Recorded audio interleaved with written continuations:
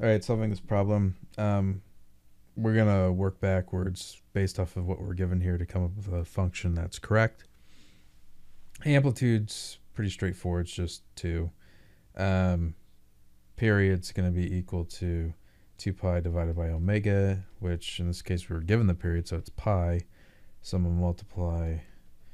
So I get pi, well, omega pi is equal to 2 pi, and divide through by pi.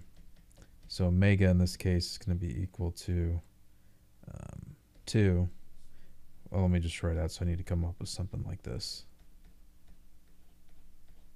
Okay,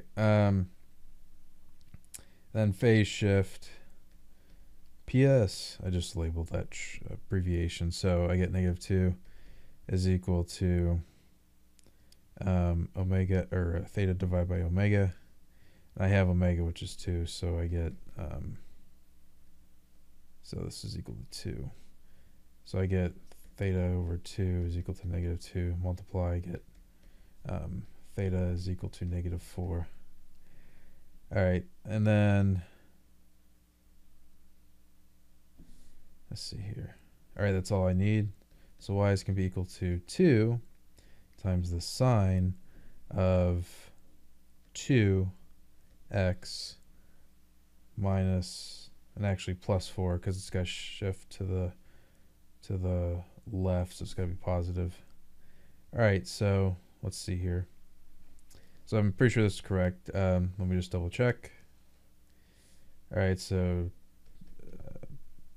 period is equal to 2 pi divided by 2, which is the coefficient in front of x, so I get pi for my period.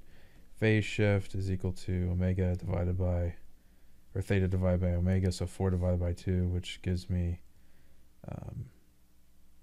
well, -4, or not -4. So this gives me 2. All right.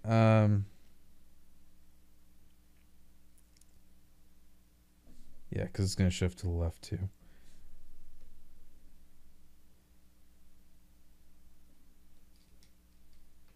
And you pick the opposite sign, so -4 divided by 2, -2. Okay, everything checks out. All right, hopefully you find that helpful. Thanks.